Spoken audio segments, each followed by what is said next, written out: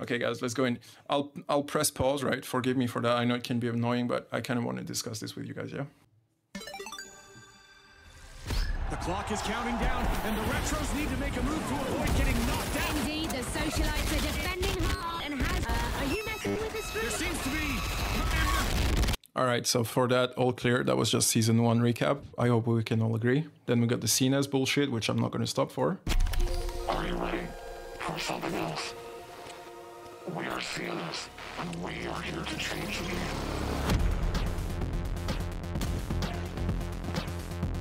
Okay, let's stop here for a second. Check those freaking skins out, man. Loving her. I'm a bit sad not to see new weapons here. I was kind of hoping we'd see something. Fine. All right, hold on. Here. Okay. Okay, chat, let's talk about this. Cause, hold up. This is looking absolutely insane. So just before we get in, like just from my understanding of looking at the trailer a few times, I think the map is kind of like limited, like, so here it's obvious on this side. So we're gonna get this huge mansion, which looks just insane. Best map of all time, I couldn't agree more. Then from what I understood, like we can go down that path. And here, basically, so we got the roof of this building, which means we got this whole entire building, which we're going to get back to it in a minute. But I think it's a museum. And that's just freaking insane because I think you can drop a dinosaur on people. Again, we'll get back to it a bit later. And then my understanding is it's kind of a square type rectangle like neighborhood. So we can go there. And over there, you got like zip lines all over the place. Like you can even see them here, right? So in any case, that looks just insane. And I'm loving the kind of approach here with like the full window panels. So you can see all the way in. So imagine like if this is playable grounds, snipers are gonna like just go crazy here, man. Like either this way, down there, here, all the way there, here, into the house. Like this is gonna be crazy. Let's get back into it. Okay, hold on. That's the part I was talking about. Sniper is actually useful. Exactly, man. I think, okay, so I was going to keep that for a bit later, but let me just say what I'm thinking.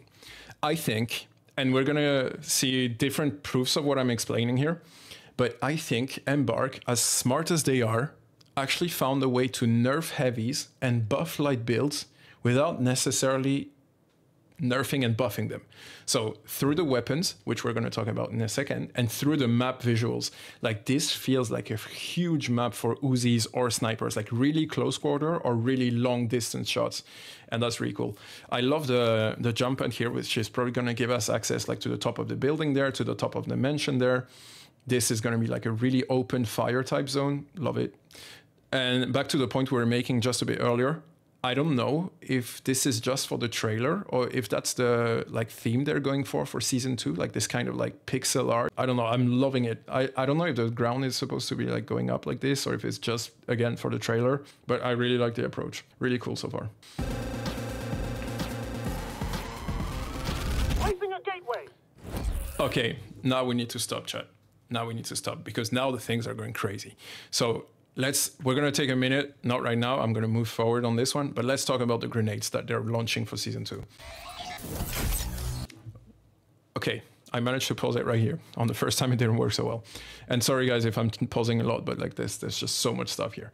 So, they don't put a name, which is different to the other grenades, which you'll see they put a kind of name on the bottom of the trailer. So I'm quite curious as to why that is. I hope this is not just in the trailer. Like so far, every weapon we've seen in trailers have been put in the game.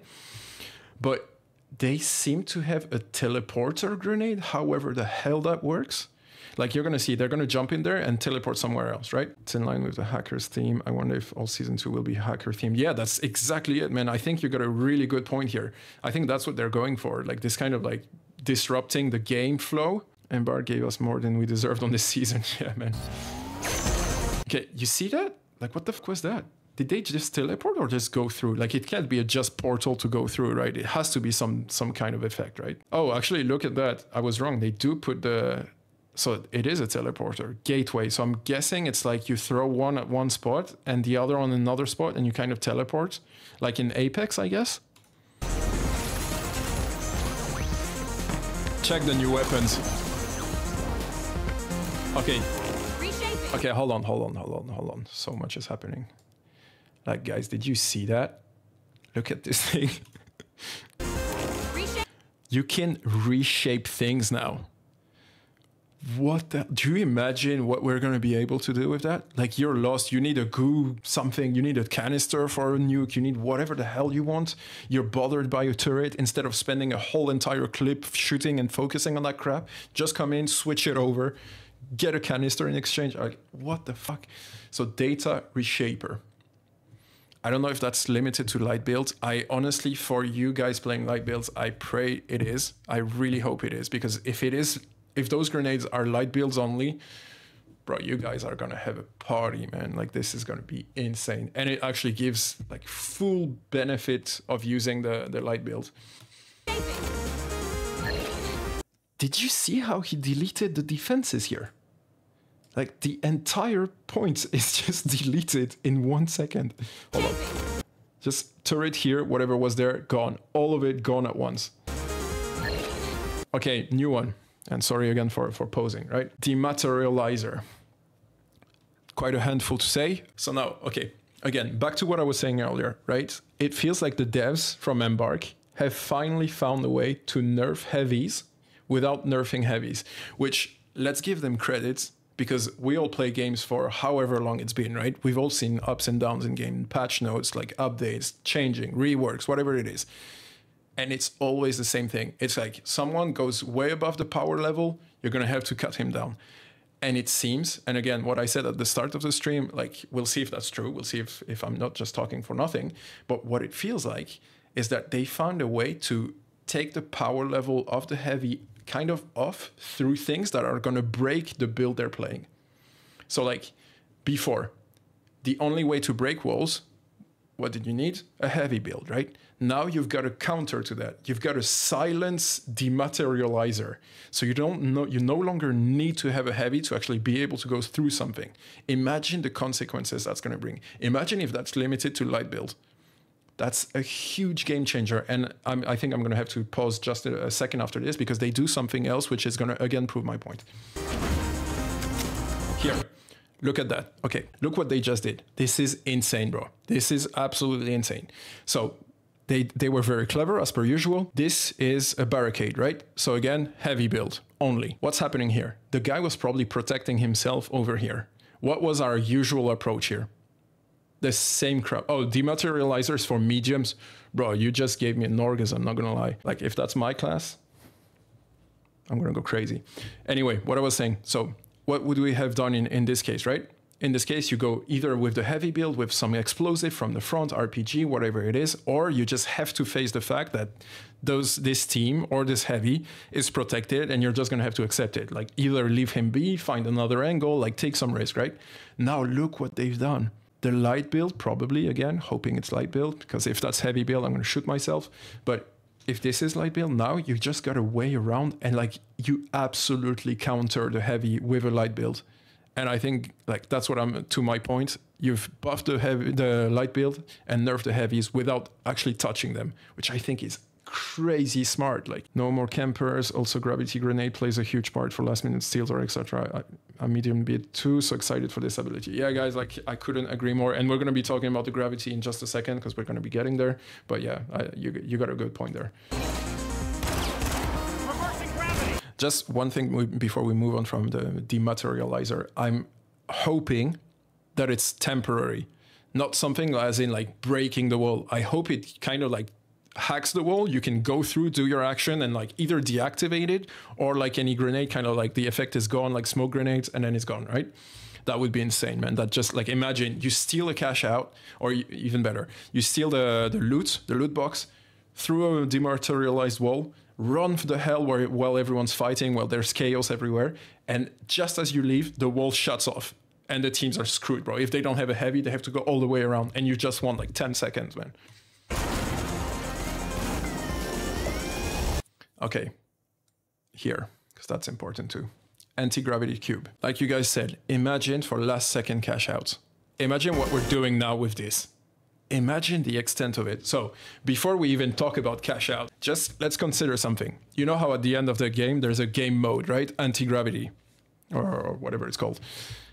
Imagine if this counters it, or makes it stronger or something. Like imagine if you can like jump pad even further. Like I don't know if this applies to it, if it will have any effect, if it's the same type of effect or if they build onto each other. Like I don't know how it works, but this can absolutely change the game. Plus you can pull the cash out obviously in the direction that you choose, right? So like it's no longer a fixed point on the map that you can kind of like explode kinda. Now you can move it around. Imagine if you got a few of those. Like that's crazy, and that's completely disrupting defenses, which again nerfs the heavy build. And I don't know, I'm so excited about this. I wonder what the counter to it is. Not sure which counter you mean. Apologies, we seem to be having some technical but one thing's for certain. It will be fun. Okay. I had to pause it there right before it switches because this is the hype, the ultimate hype, guys. What happens on the next image? I hope you're all fucking hyped for it because that's just like mind-blowing. And if they make it a rank mode one day, we're gonna go crazy. Bro, 5v5. Look at them all lined up, ready to go for war. Okay, not only is that insane, not only is that like magical, like it changes the whole game, right? Like we're no longer playing 3 teams. Now there's gonna be 1 versus 1 team, right? And look at that. Look at that thing. So what I'm guessing is happening here. Let's talk about that. Look at that thing. What I'm thinking is happening here is some kind of a like tug of war type game. So since it's 5v5, it's not going to be 5v5v5, right? We're clear on that because they can't extend the servers. That would be too complicated, I think. So what I think is happening here is like you got a team. If one of your guys, at least maybe 2, I'm guessing 1. Yeah, maybe based off weights. That's a very good idea, Jordan. What I'm thinking is happening here is like the team in control kind of pushes this one way or the other, and you probably got a delimitation zone. Maybe that's it. Like I see 2 fire, that looks like a goal here. I'm not sure, cannot say, but imagine if that's the case. So we're gonna be going crazy on a single path. Like all of this doesn't matter anymore, right? Like let's imagine the path is here. All of this crap is no longer in our interest, right? All we care about is the path that's on here and how to attack the point. So we're now gonna have a mode which is absolutely fully dedicated to chaos. Yes, Austin, you are correct. This is genius. This is magical. I think we're going to go crazy on this one. I think that we're going to break the servers with how much we're going to be grinding that in that mode. And Embark Gods, please hear me. We need this to become a rank mode. Just imagine, guys. Imagine if this becomes rank. Imagine if this is an actual game mode that we can have a ladder on. All right, let's enjoy the images. Whoops.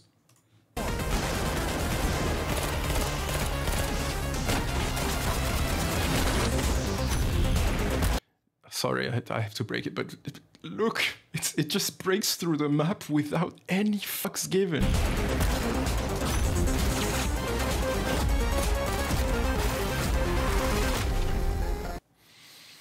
My God, can we just take a second to realize what's about to happen to us?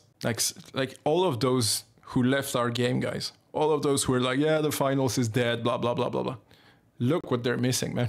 Look what we're in for. First line. That's crazy, guys.